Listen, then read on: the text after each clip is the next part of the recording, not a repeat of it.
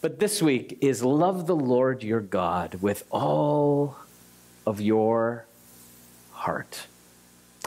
There are notes there available in your bulletin. And let's go to Matthew 22, 34 to 40. And there are several different accounts in the gospel of this same passage. Mark also speaks to this passage as well. And so Matthew 22, though, says 34 to 40, hearing that Jesus had silenced the Sadducees, the Pharisees got together, and one of them, an expert of the law, and some of your translations might say a lawyer, tested Jesus with this question.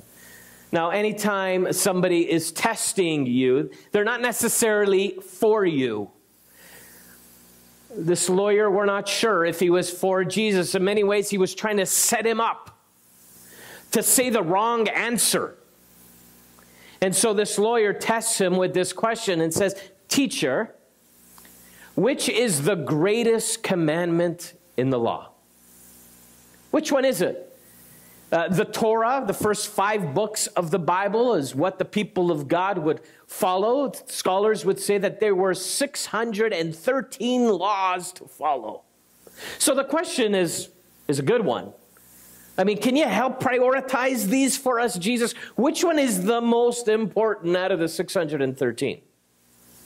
Jesus replied, "Love the Lord your God."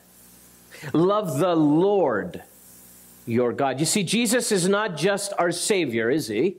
Assuredly he is. He's our Messiah. He saved us from our sin. But he desires to also be the Lord of our lives.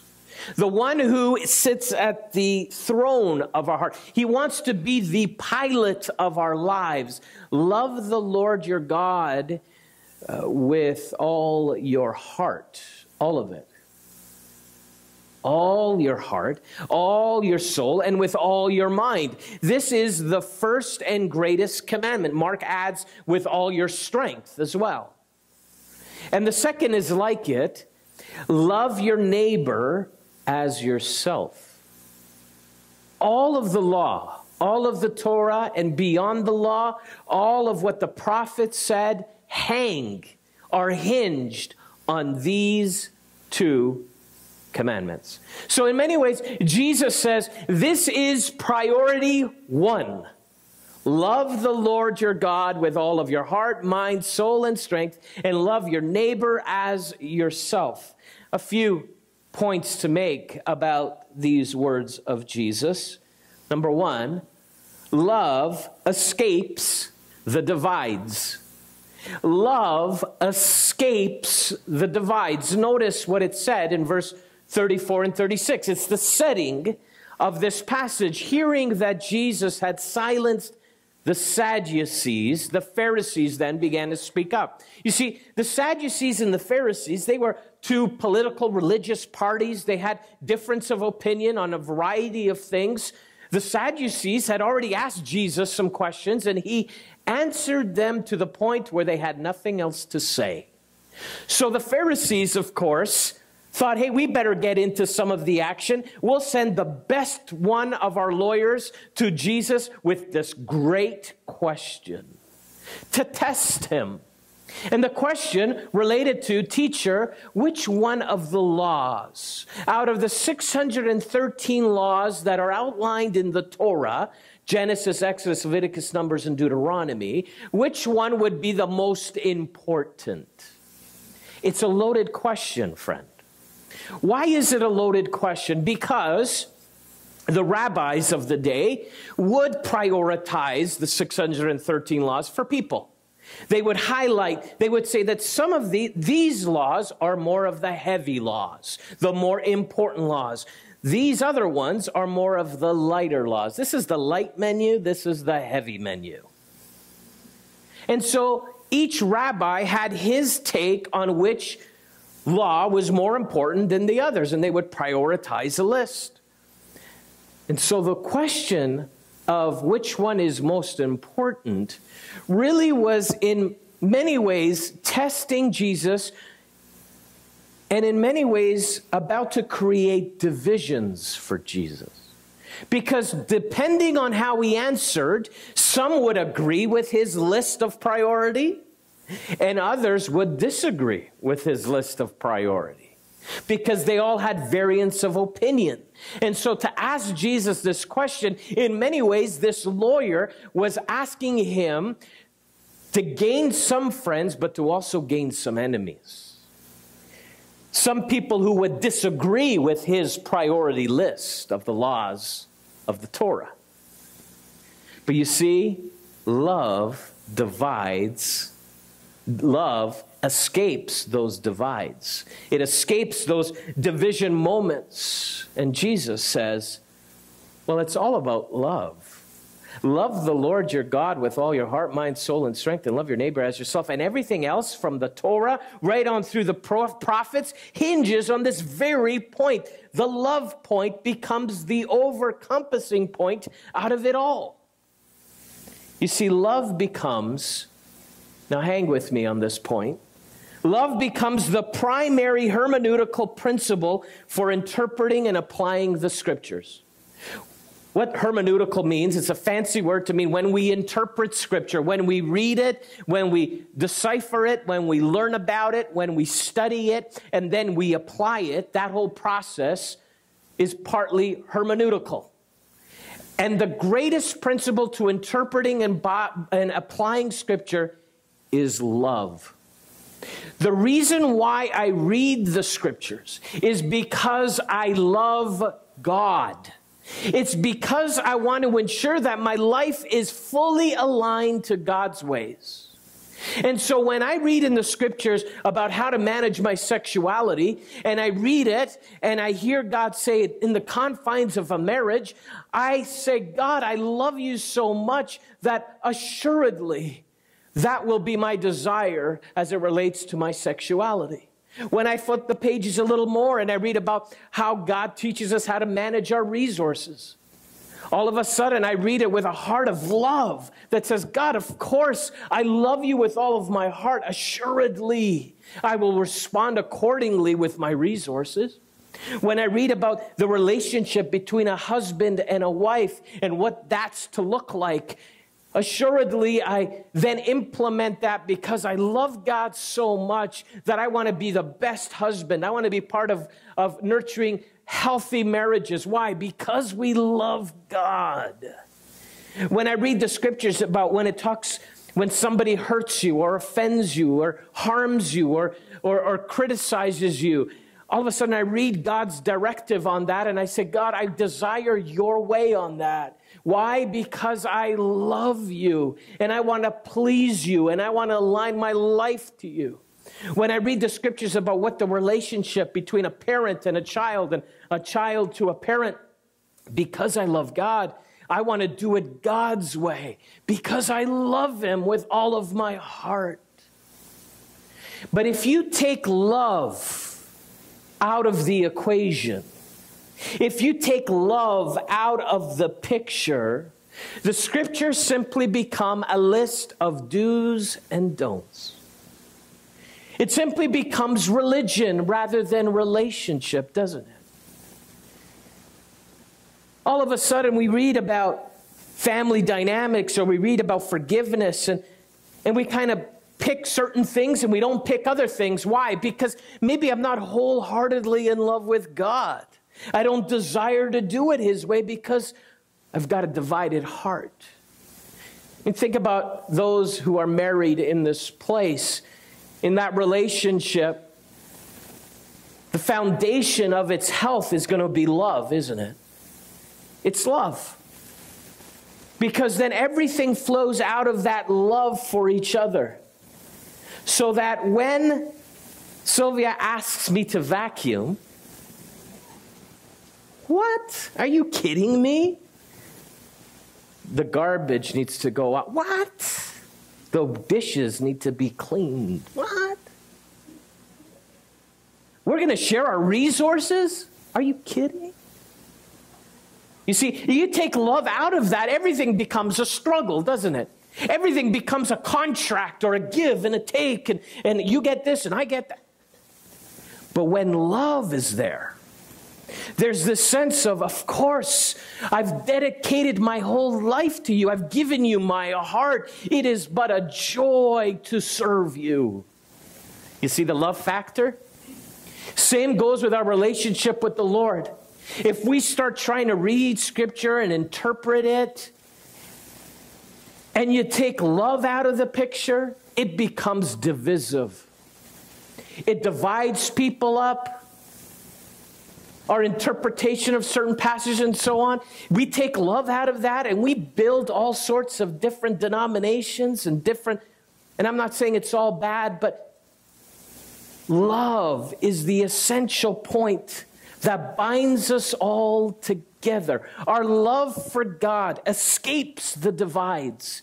It doesn't mean that good conversation, challenging conversations can happen, where we challenge each other doctrinally and hermeneutically. But it's all under the basis of a love for God. Love the Lord your God with all your heart. See, the Sadducees and the Pharisees, they divided themselves. They were always looking at how they're different from one another. And Jesus says to them, but it's all about loving your Father in heaven with all of your heart. And everything that the Torah says, everything that the prophets have said, all hinge on this very point. See, if you take love out of a relationship, it is sadly reduced to fulfilling a list of do's and don'ts. And my prayer for us all, that as we embark in 2015, friend, get a reading plan of the Scriptures. Read the Scriptures every day, but do it because you love God and you so desire to align your entire heart, family, life, marriage, and everything you do to the ways of the Lord. Why? Because you love Him. You love Him with every ounce of strength and energy, with everything in you. Because love escapes the divides. See, number 2, love also encompasses the depths. Love encompasses the depths. Love wants and desires and requires our whole heart. That's why Jesus says, love the Lord your God with all your heart, and with all your mind, your intellect, with all your soul, your innermost being. Mark adds, with all your strength. Love Him with all. The depth of love needs to go so much more than just a surface kind of show up to church kind of love. It goes on all throughout the week. And it expresses itself in a community like this on a Sunday morning where we're expressing our love to an amazing God that we serve. Love encompasses the depths. You see, this answer that Jesus gave the Pharisees and the Sadducees that day was actually a quote right out of Deuteronomy chapter 6, verse 5. It was right out of the Torah. It had already been enlisted and described in the early times in the Old Testament. Love the Lord your God with all your heart, mind, soul, and strength. Love your neighbor as yourself. He quotes Deuteronomy 6:5. Now, in Deuteronomy 6:5, the people of God would recite this verse twice every day. Every day, they would literally say this verse out loud. They would say it individually. They would say it as a family. Love the Lord. Joel, today may you love the Lord your God with all your heart, mind, soul, and strength, and love your neighbor as yourself. They would recite it twice every day. You know what else they would do? They would literally put this verse on the door frames of their houses so that whenever they went out and whenever they would come in, guess what they would read? Love the Lord your God with all your heart, mind, soul, and strength. Love your neighbor as yourself. Don't forget that. Put it on the doorposts. They would also have these leather black boxes that they would tie around their arms Some would even put them around their foreheads. And so there would be this leather, black, protruding box coming out of their forehead. And inside this box would be verses from the Torah. In particular, this verse. Now, I'm not advocating you should all wear black leather boxes on your foreheads. But, I wonder if we've gone to the other extreme, where we have no reminders of us, for ourselves, of what really matters in life. Let's face it, we hit the ground running tomorrow morning. Oh, it's going to be chaos, right? Kids are back in school. If you have children, you're going to go back to the routine. Things are going to get busy. Things are going to get fast. And so I wonder if we need to bring back some reminders that the whole reason, the greatest commandment, is to love God with all of my heart. And if I don't have the reminders, I wonder if I am quick to forget what really matters the most in life. I mean, I think about our marriages. We have reminders that we're committed to somebody. Look, I have one right on my finger. It's called a ring, a wedding band. Why do we have wedding bands? As reminders that I have fully committed my life to a wonderful lady named Sylvia. If you come to my home, I've got pictures of our wedding day. They're quite nice. I have a lot more hair in those pictures. It's amazing how fast you can lose your hair. Anyways. But what are those for? They're reminders. Man, that was a special day, and it's only getting better. So we have reminders about our love relationships with our spouses. What about our love for God? I don't know what those reminders can look for you, but if the Old Testament people of God had to have these reminders, then assuredly we should too. If you have to put this verse on your mirror when you wake up in the morning, if you need to put it in your car, if it needs to pop up on your phone every morning, if you need to recite it every lunch hour and every dinner, find a way, because Jesus would want you to know the greatest priority in your life is to love your God with all of your heart, mind, soul, and strength, and love your neighbor as yourself. Do whatever it takes, friend. Love encompasses the depths. You see, I love the Greek language for many reasons. The Greek language provides us with layers of understanding what love truly means. You know, in the English language, we're limited compared to Greek. We have that one word, love, and it means a lot of things to a lot of people. The Greek language kind of layers that word and provides other words to describe the depths of love. I'm going to give you a few of these layers of love from the Greek language. The first layer is a word that is storge, which means it's a love between a parent and a child, especially between a mother and a child. If you are a parent in this room, in particular a mom, you could have never imagined how much love you could have for this little one, could you? I mean, you would just, your heart, when they win in life, you just are so jovial. When they hurt, your heart breaks for them, doesn't it? Why? Because you love them. That's storge love. Greek gives us that layer of love. Then there's a different other love, and it uses a different word. It's phileo love. Phileo love is the kind of love that two best of friends would have. Not a romantic love. It's a friendship love. You ever have those people in your life that when you are with them, you are refueled, you're refreshed. It's not a lot of work to be with them. You feel energized, you feel full, you walk away going, oh man, that was good. I wish I could do that more often. They sharpen you, they challenge you, they inspire you, they encourage you, they cheer you on. That is phileo love. It's a love between friends. There's something beautiful about that, isn't it? It's a biblical kind of love. It's a God-honoring kind of love. It's another layer of love. Then there is yet another layer. It's called, in the Greek, eros. Eros is a love of passion that means someone is drawn to another person sexually. Between a husband and a wife, where you can have these intimate, loving moments. That is a biblical layer of love, where a husband and wife can be intimate with one another is a beautiful, God-honoring thing. It is a layer of love. And then there is yet another layer. Oh, and love, see the depths of love? Here's the word in Greek, it's agape. Agape love, oh, this is an amazing love. In many ways, it is a supernatural love.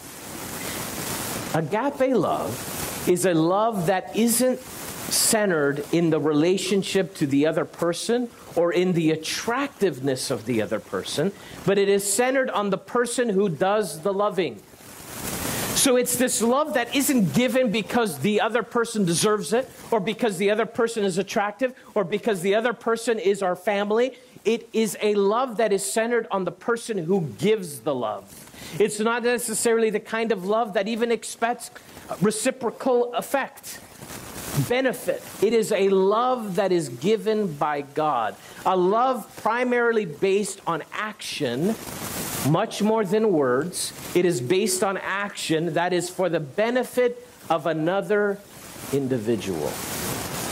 It is solely for the benefit of the other individual. You see, when you think of storge love, as you love your children, there most of the time will be this reciprocal, they're your child. You're going to love your child. You're going to care for your child. There's going to be that relationship with your child for most of the time.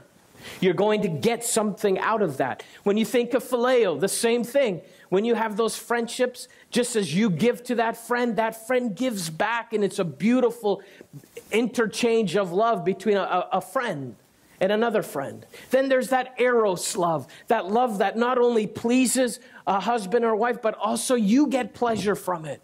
That is the kind of eros love that God has created for us. Agape is different. Agape is so deep. It's so precious. It loves whether the person is attractive or not.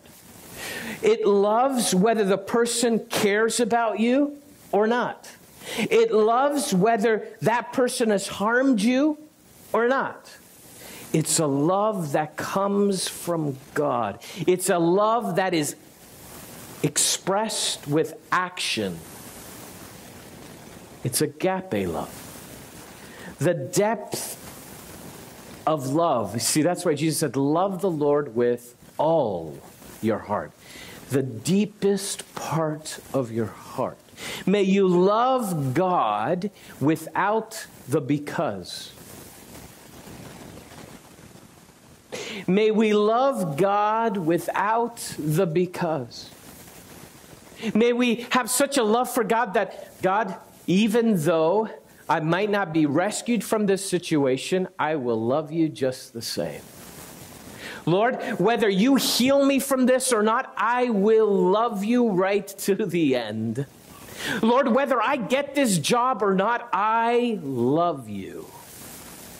It's a deep-seated love. It's not the kind of love that kind of withers away. It's here one moment, gone the next. It's a love that is solid. It's consistent. It's strong. You see, this love can only be founded in God.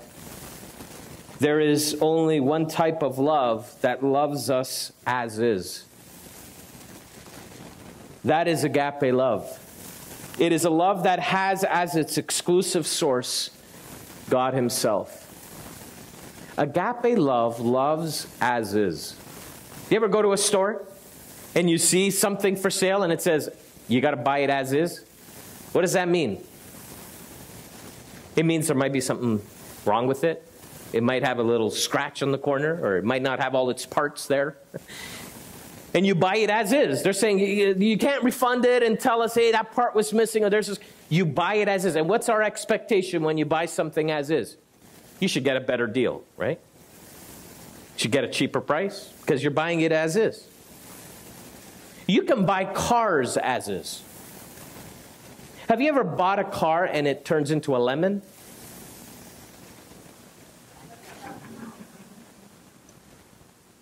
Do you know what I mean by that? Sometimes something has gone wrong in the factory and the parts weren't placed right for whatever reason, and you buy this car and it's more in the mechanic than it is on the highway. And so it gets deemed as a lemon. So there are laws around this, believe it or not, and you should get your lemons replaced. And they should give you another car in some cases. And if the company wants to resell that car, they have to be clear in saying, this is a lemon, and you buy it as is. Which means it's been in the mechanic shop a lot, and it probably will continue to be in the mechanic shop. But you get to buy it as is at a much reduced cost. So many will say, you know what, I'll take that risk. When it breaks down, I'm good with my hands, I'll fix it. To save that money, to buy a lemon, that's worth it for me. You know what? Here's the spiritual application. God's love, agape love, loves us as is. We have malfunctions that go on in our life, don't we? We have unfaithfulness that sometimes is prevalent in our life. Sometimes we have given God parts of our hearts, but not all of our hearts. But yet, God's agape love loves you and I as is. There's nothing He doesn't know about us. There's nothing, no weakness, no sin area in our life that He doesn't know of. And yet His agape love loves us as is. Think about that. Think about that. Then think about this. Ultimately, His expression of agape love is found in 1 John 4:9, where it says this, "This is how God shows His love among us. He sent His one and only Son into the world that we might live through Him." This is love. Ready? Not that we love God, but that He loved us. Do you see that? Not that we loved Him. This is agape. We were as is. When He loved me and when He loved you, we were yet sinners. Yet He bought us as is. He chose us as is. And you know what? He didn't buy us to get a bargain. He ended up paying top price. He gave His best in Jesus Christ so that He can lavish you and I with the love that is called agape love. That is the depth of God's love for you. He bought you and loves you as is, and He paid top price to be able to do that for you. He wasn't looking for a bargain in the bargain aisle. He was looking to save you because He loves you with a deep love. This is love, not that we love God, but that He loved us and sent His Son as an atoning sacrifice for us. Isn't that awesome? Isn't that awesome? It's amazing. God, You bought me as is. You love me as is. You take a risk in me because You love me. Even though I fail You at times, even though I don't get it right all the time, Your agape love floods my heart.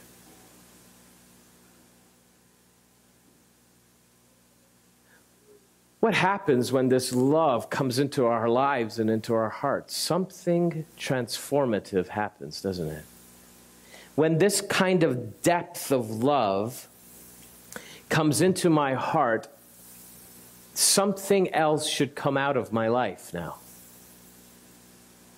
And that's what I call my third point, which is love envisions the dream.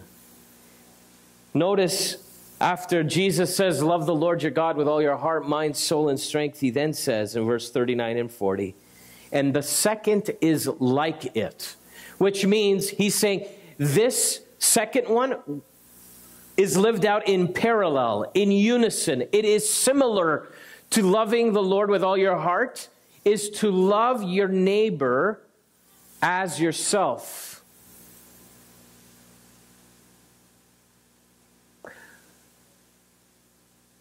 1 John 4:12 says, no one has ever seen God. But if we love one another, God lives in us, and his love is made complete in us. That is a loaded verse, friend, for a variety of reasons. Love is made complete. If you can put 1 John up there, friend, that would be great. No one has ever seen God, but if we love one another, God lives in us. So if you want to know whether you are a true follower of Christ, is when you prove it by loving your neighbor. You know the true fruit of somebody's heart when they are able to love their neighbor. You might say, who's my neighbor? Somebody asked Jesus that question. Your neighbor is anybody, friend, who you come in contact with or intersects your path. Love your neighbor as yourself. When we love each other, it is a true, pure, and most sincere sign that you are a follower of Christ. That is the true way to signify that something has happened in your heart. That you will love your neighbor even though your neighbor might not love you. You will love your brother even though your brother has slandered you. You will love your sister even though she has harmed you. Because the love that is agape has been poured into your life. And so as it has poured into your life, it needs to ooze out of your life. It's kind of like Christmas lights. Christmas lights, I love Christmas lights, but man, I feel like they're my worst enemy too. Especially those strings of lights that are made to be a set of lights. So you know how this works. The power, the electricity comes into the light bulb, through the filament, down through the light bulb, down through the wire, into the next light bulb. Through the filament, down into that light bulb, down the wire, into the next light bulb. And the set continues. If there is something wrong with one of those bulbs, it throws everything off, doesn't it? Well, it's very similar with the love of God. You see, the love of God comes into our lives, into the deep recesses of our hearts. This agape love that loves us even yet when we were still sinners. And it beams up our hearts. But we were wired to also release it onto the next person. When we don't do that, things begin to malfunction. Friend, God has wired us to receive the love of God, but he has also wired us to pass it along to others. Jesus is saying that getting and giving love is the greatest evidence that a person is a Christ follower. Getting and giving love is sure evidence that somebody is a Christ follower. It is in those very moments when we, in many ways, have every right to disown and discredit and to criticize that we stop and we love and we protect our reputation and we repay evil with good, because it's the Jesus way. Love the Lord your God with all your heart, mind, soul, and strength, and love your neighbor as yourself.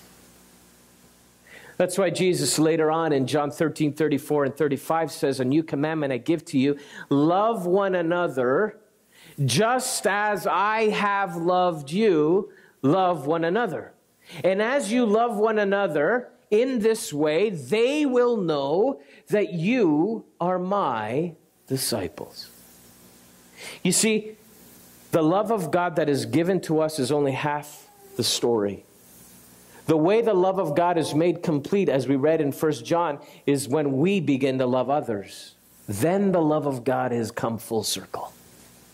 It has been made complete. That is the dream that is envisioned with this passage, that we would not only be receivers of the love of God, but may we be conduits of the love of God. With that same depth of agape love, and let's face it, I can't do that on my own strength. I don't have it in me. I need supernatural help by the Lord to exhibit agape love, the same kind of love that God exhibited to me. I conclude with this as the worship team comes. A picture of this amazing love is a gentleman by the name of Jean Vanier. He was the founder of a community called L'Arche Communities. It's a community that takes care of individuals with severe disabilities. And he goes on to say a story of one of the 76-year-old ladies in their community named Mammy.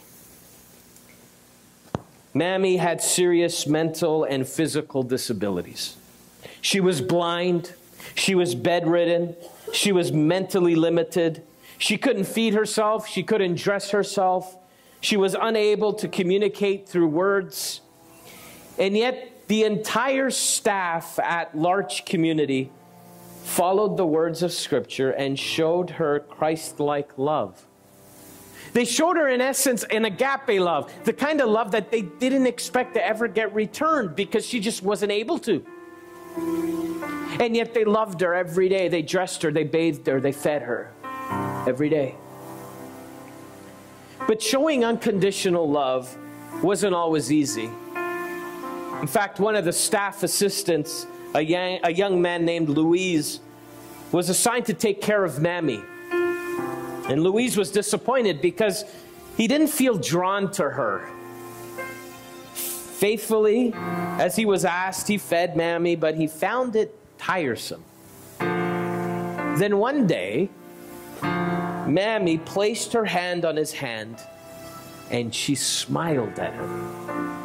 It was the very first time that Louise had seen anything come back to him for all that he had done, and it changed everything for him. It was, he said, a special meeting, a moment of transformation, a moment of grace. From that moment on, he loved being with her. What he had found tiresome and difficult became a blessing. Love made all the difference. And then one day, a woman came to visit the director of that same L'Arche community. And as the visitor watched Mammy struggle through life, she was weak, she was blind, she was voiceless, she was powerless to feed or dress herself. She offhandedly asked the director, "What's the point of keeping Mammy alive? What's the point to this?" It went quiet. The director looked down, thought for a moment, and then responded this way, "Well, Madam, because we love her. It's because we love her that we do this. It's because we love her that we dress her, that we feed her, that we care for her, that we speak on her behalf. It's because we love her." Now, as I thought about that story, I thought in many ways, some would say, "God, why do you even bother with the human family? I mean, it's a mess. And we mess all the time. We make a mess all the time. Like, why even bother? Why even bother with churches? Why even bother with people in the community?" Because He loves you. It's because He loves you. He loves you, friend. That he was willing to purchase you just as you are, but he loves you too much to keep you that way. He wants to transform your life. And he's wired you not only to get his love, but to give it. And that's what enables God's love to be perfect and whole and powerful.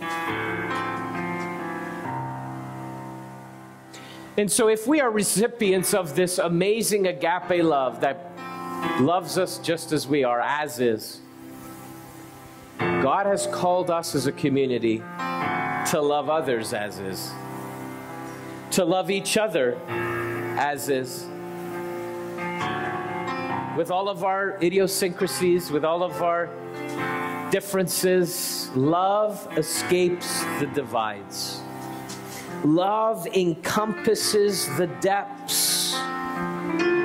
Love envisions a great dream where people can see God in us because it radiates through us. Friend, as you embark on 2015, priority 1, love the Lord your God with all of your heart, with all of your mind, soul, and strength. And love your neighbor as yourself.